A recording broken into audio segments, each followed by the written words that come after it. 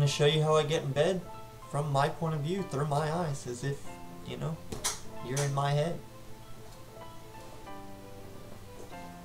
First, you know, you get a little bit of filtered water, just in case you get thirsty. You need to take your medicine in the middle of the night. I have a nice cup holder on the side of my bed. And, I mean, what else can I say? I've seen a lot of transfer videos, but none of them from a first-person perspective, so instead of outside looking in, you're inside looking out. I hope you enjoy it. The reason I'm putting it out here is because for the people out there who don't currently do this, I know it's overwhelming to think that this is even possible, but it is. And I just want you to see, you know, through my view, that it is possible. And I just want you to take the time to imagine you doing this yourself. Because with enough work and practice, you can do it.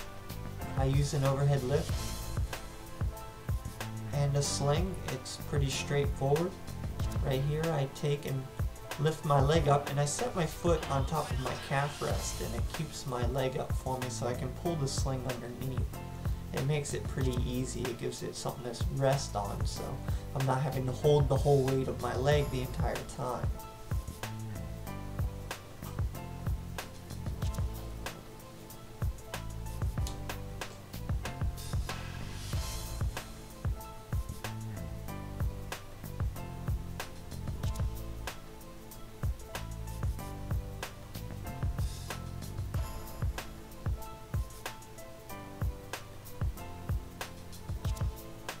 Once you have the sling underneath and crossed, I just pick up my seatbelt, because if I back up, it pinches under the wheel, kind of stops me cold in my tracks. So turn the fan on, make sure it don't get hot.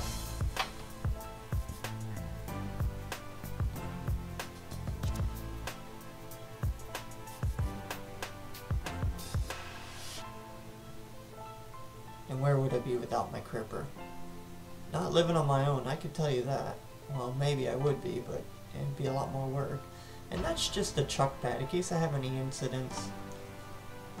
It doesn't end up messing up my bed. I don't have to change my sheets. I can just throw the chuck away and put a new one on there. Saves a lot of hassle. Now, this is just a little basket. It's kind of like a little, maybe for the kitchen. Keep wash rags in it. Maybe a bottle of Windex, but I keep all my supplies in it. I got that from a good friend of mine, Chris. He gave me the idea to use a basket to keep everything in. I keep meds, the remote control for my light and my fan, and of course my MP3 player. Plugging in the chair is pretty straightforward. You just lift my armrest up, slides right in the controller, so there's not too much difficulty there. The lift is mounted to the ceiling, rides along a track. 4 buttons, up, down, left, and right. Can't get much easier than that. And for those who don't have the strength to transfer manually with your arms, or you don't have the balance, this is a perfect way for you to get in and out of bed. It is a little on the expensive side. Luckily, vocational rehab may be able to cover it for you, or brain and spinal cord.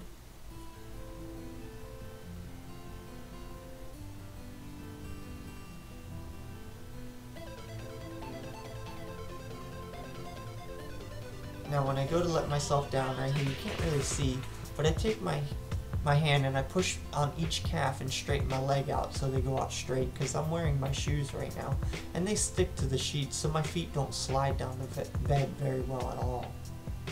And the reason I'm still wearing my shoes is I keep them in a bag. That way when I go to get up in the morning, they're easy to reach, and I just put them on from bed. It's a lot easier for me to do that while I'm in bed versus trying to put them on in my chair. And that string, I just pull on that, turns the lift on and off. I tied an extension to it with a little loop. And it's hard to see, but I just set the basket on top of my armrest and it stays there for the rest of the night.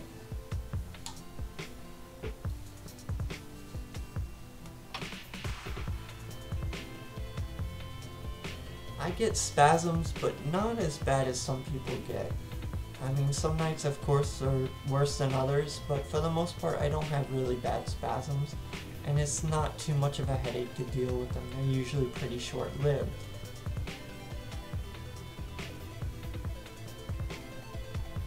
The sling is incredibly easy to use with a little bit of practice. When you first get it, it's a little clunky, you're a little off balance trying to put it on, but once you get the hang of it, it's pretty much a breeze.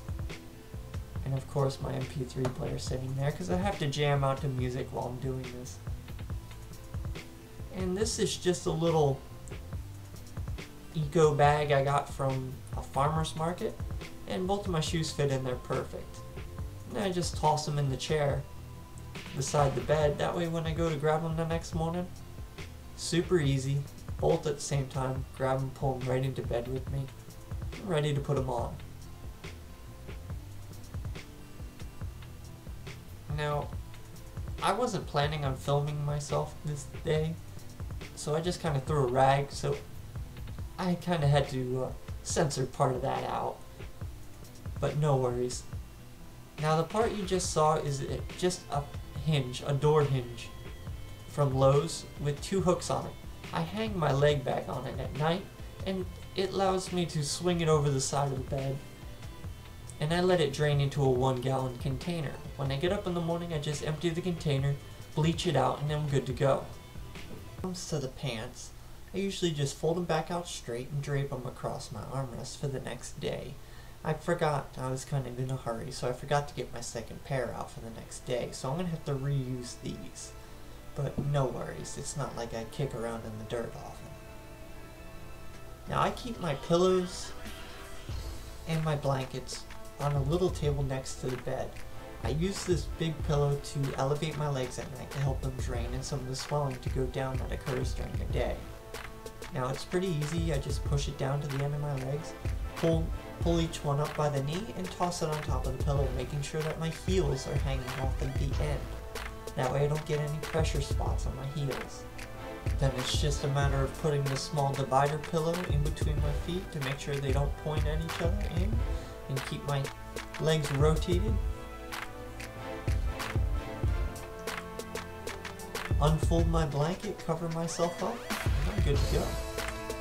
And of course this is the part of the video where I challenge everyone to push your limits, disabled or not, because you'll find the harder you push, the farther you'll go, and when you get there and you look back, you're going to realize it was well worth every bit of frustration and aggravation that you go through to achieve a goal.